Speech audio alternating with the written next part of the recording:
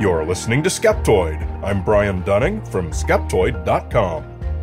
The Klerksdorp Spheres. Imagine miners or rockhounds working a 3-billion-year-old rock deposit, when suddenly, what pops out of the rock but a flawless metallic sphere? It's a rare combination of alloys, unusual for anywhere on Earth, and it's more perfectly round than any human manufacturing technique could produce. But not only that, it has 3 perfect parallel grooves etched around its equator. It is quite obviously artificial, so what could it be doing in this 3-billion-year-old deposit? This is the mystery posed by a set of objects known as the Klerksdorp Spheres, and which some authors have explained, convincingly to some, they are examples of out-of-place artifacts that are best explained as relics of an extinct ancient advanced civilization. Today we're going to find out if a dividing line between fact and fiction intersects the story of the Klerksdorp Spheres, and if it does, exactly where along that spectrum does it slice? The spheres are a series of round rocks, many of them being in the 3 to 10 centimeter range. Think between a golf ball and a cantaloupe. They were found around the town of Ottosdal in South Africa, a region in which pyrophyllite deposits are found, on the order of 3 billion years old, give or take. And that's very old, as rocks go. There is no firm count for how many Klerksdorp spheres there are. Probably lots and lots of them. Most have probably been collected privately, but a few are best known for being on display at the Klerksdorp Museum about an hour away, from where they get their name. One of these, which is the one you're most likely to see if you do an internet search for them, is blotchy brownish in color but with 3 thin, remarkable white or yellow lines, perfectly straight and parallel, circumscribing its equator. It actually is quite an impressive artifact, and if you showed it to me, having no knowledge of its origin, there would be little doubt in my mind that it was manufactured artificially. This conclusion was shared by the creationist authors Michael Cremo and Richard Thompson in their 1993 book Forbidden Archaeology: The Hidden History of the Human Race. This book spoke of many artifacts around the world that they believed constituted evidence of pre-flood advanced civilizations, and they included a page on the Klerksdorp Spheres. They included a quote they attributed to Rolf Marx, curator of the Klerksdorp Museum. The spheres are a complete mystery. They look man-made, yet at the time in Earth's history when they came to rest in this rock, no intelligent life existed. They're nothing like I have ever seen before. There is nothing scientific published about the globes, but the facts are, they are found in pyrophyllite, which is mined near the little town of Ottosdal in the western Transvaal. This pyrophyllite is a quite soft secondary mineral with a count of only 3 on the Mohs scale, and was formed by sedimentation about 2.8 billion years ago. On the other hand, the globes, which have a fibrous structure on the inside with a shell around it, are very hard and cannot be scratched, even by steel. Though Marx went on to explain that the spheres had been explained as limonite concretions by a local geologist, they dismissed this explanation based on the low hardness of limonite compared to Marx's assertion that the stones could not be scratched even by steel. This, plus the undeniable fact of the 3 parallel grooves, left them no explanations other than artificial manufacture by intelligent beings. Other promotions in pop culture followed, driven by the mention in Forbidden Archaeology.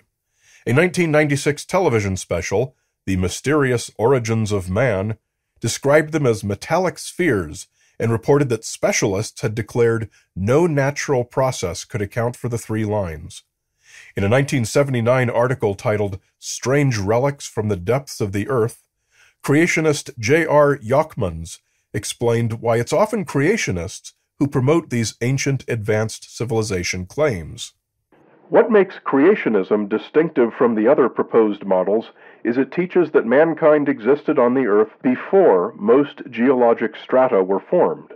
What is more, he was created and lived as an intelligent, civilized being from the outset.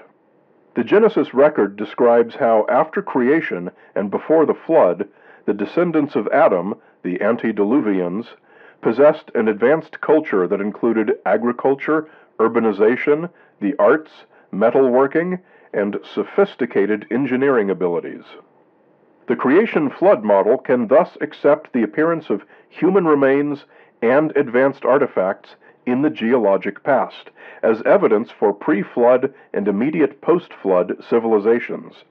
Because of the cataclysmic nature of the flood and the abruptness with which the Babel Ice Age disaster occurred, the creation flood model predicts further that buried artifacts are probably few and far between, appearing as rare surviving remnants in the rock, which is the case exactly. Based on these findings, then, we must conclude that the creationist model is superior to all other models in supplying answers to the riddle of human remains and artifacts in the geologic record. These strange relics from the depths of the earth, in fact, testify to the validity of the creation flood model and tend to prove wrong the major concepts of all other models so far proposed. The most remarkable claim about the stones is that inside a display case at the Klerksdorp Museum, which is described as vibration-free, the stones are claimed to rotate about their axes with no external influence. As this was widely repeated in articles and on websites about the stones, the source of this claim, Rolf Marx again, spoke up and said he'd been misquoted by a reporter. In fact, the case was subject to the same vibrations that everything else in the museum was frequently subjected to, subterranean explosions in the local mines, which caused the stones in the case to roll around, not unexpectedly. And perhaps this misquote is that place where we should draw our line between fact and fiction, because up until now, virtually everything about the stones has been either fabricated or misrepresented. We can begin with their appearance. None of them are perfectly spherical, or even anywhere in the neighborhood of it. They are generally roundish in the way that many rocks are, particularly concretions. Even the famous one with the 3 grooves is pretty squished. You would never describe it as spherical. They do not appear to be metallic. Many may have higher concentrations of metals in their chemical makeup than others, but they all look and feel like rocks. Simple chemical analysis has found they're mostly made of varying proportions of hematite, wollastonite, and pyrite. The earlier identification reported by Marx as limonite is a more general term and is basically correct. None of the stones has ever been found to be any harder on the Mohs scale than its chemical content would predict. Concretions are nodules that form inside sedimentary rock. If you've ever walked in a canyon with exposed rock faces, you've likely seen round rock inclusions in those faces. Those were probably concretions.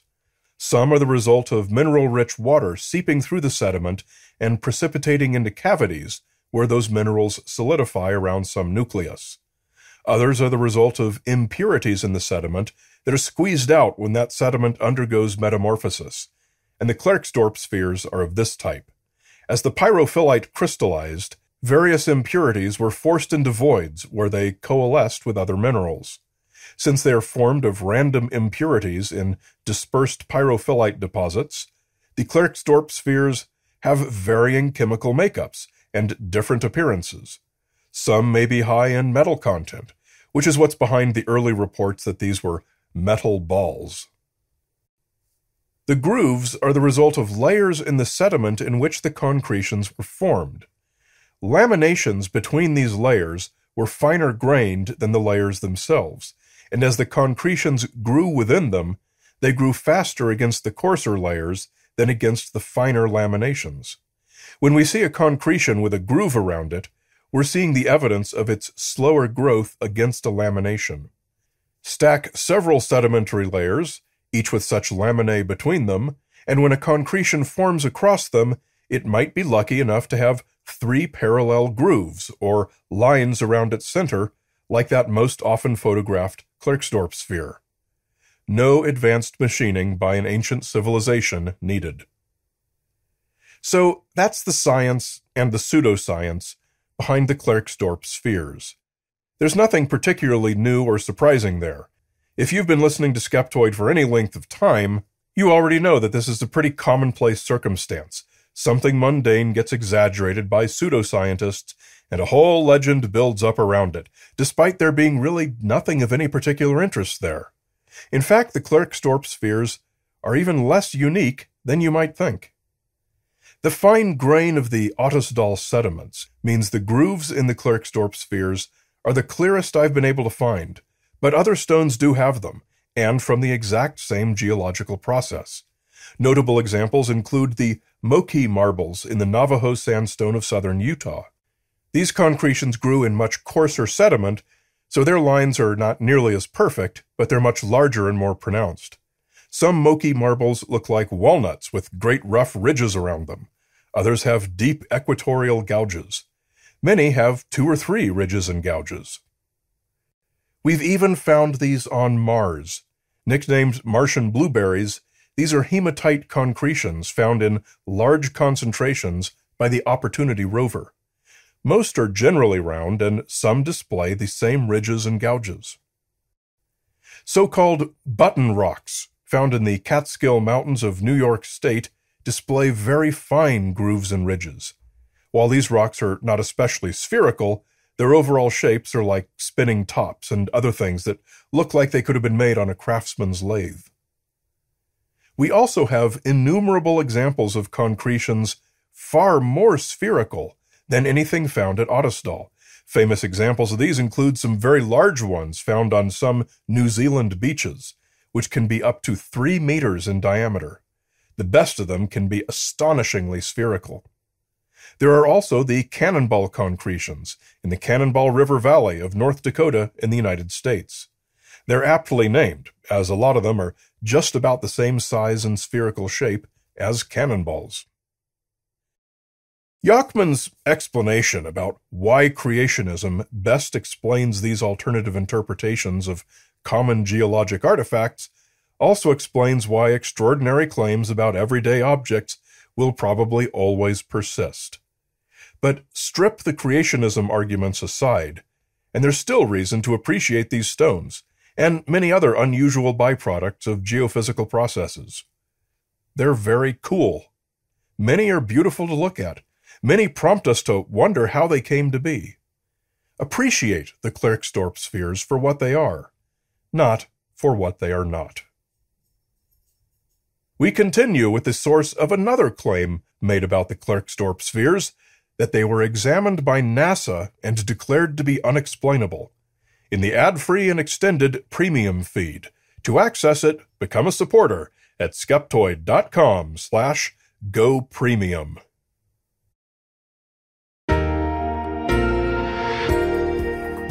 A great big Skeptoid shout-out to our premium supporters like Dale in northern Michigan, Torin Quinlivan, Dr. Jeff, and Tanya Marwood. Are you getting the Skeptoid Podcast Companion email? It comes out each week along with each new episode, featuring the Wonder of the Week, show notes, and much more. If you don't, you're only getting half the show. So come to Skeptoid.com and click on Podcast Companion Email. And check out our 40-minute movie, Principles of Curiosity, that teaches the basics of scientific skepticism and critical thinking in a far-ranging journey that takes you from the depths of Death Valley to the highest points in space.